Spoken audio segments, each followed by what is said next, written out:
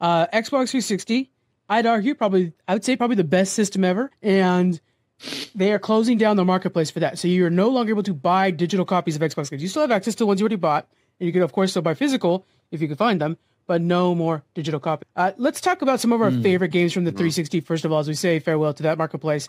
Aaron, let's start with you, man. What were some of your favorites? I still remember the first time I fired up an Xbox 360. It was my second Xbox console. I did have the original, but I was sitting in my mate's house and we put on this game, Gears of War, and it was just this awesome cover-based fighter, just the game. And then, it was this cover-based fighter. You popped out, you shot things, you had that ripping chainsaw, the enemies seemed real. And on top of that, like, we were listening to heavy metal in the background too. So it was a perfect atmosphere, and it's like core memory, unlocked in my head. That was my first experience with an Xbox 360. And then from there, I went home, like saved up my cash, bought my own, and then the rest is just, I had a massive library of games, and it's just, Gears of War has always been very special in my heart because of that. Like, I got number 2 and smashed number 2, and then number 3, like with Don Santiago's like demise at the end of it, and then number 2 where he found his, like, just the storytelling in that game was so great. So it was definitely one of the games that I geeked out over to start with, Gears of War, and it all came from the 360. So to hear about the marketplace shutting down and all that, it's like the end of an era, it's a sad sort of time. It's a good time to reflect on games, though. For me, like Oblivion and Call of Duty 2 were two games that I bought with launch. And Oblivion was like the first time where, like, this story is so good that it's better than anything I'm watching movie or TV wide. And it was the first game where I bought expansions for. And the expansions were incredible, where you actually became a god by accident, and essentially. And it was so well done. And then, Call of Duty would spend, no joke, an hour on the single multiplayer map where everybody's sniping each other so nobody made a move. And as soon as somebody sneezed, you just heard the ring of fire everywhere, and just that guy was gone. Dedication to such a great game. It was a hell of a console. Squeaks, any highlights for you? I know you were a Gears fan as well. Yeah. Oh, yeah. I got a bunch of Gears merchandise right behind me. I would say my game is, when I think of a 360, is going to be Fable 2. And only because I was talking so much garbage on the Fable series that I wouldn't give it a shot. But then it was Joey, RIP to him on this podcast. But he talked me into it, and I was like, oh my gosh, what the heck was I even thinking? This game is phenomenal. And I just like the way that if I remember, me personally, it was probably one of my first games ever where you were playing those games where your choices matter. And of course, with that one, the more, evil things you do, and your image will change, and compared to how many good things you're doing.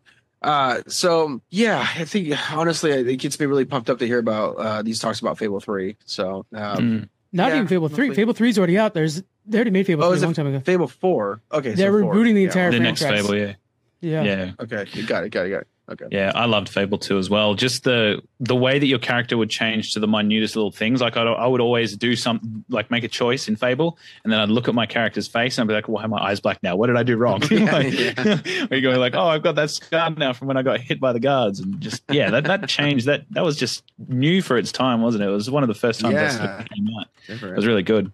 I think it'd be remiss of us not to mention, obviously, Halo 3 when we're talking about Xbox 360. Like, I think we've all had those, like, you guys would have done LAN parties and things like that before the advent of, Wi-Fi gaming. That's just also absolute core memory, Hearing someone scream from the opposite side of the room because you've just got them on, like, Beaver Creek is just, all locked down with shotguns and swords. It's just so much, like, vibe and energy from Halo. It's just so good.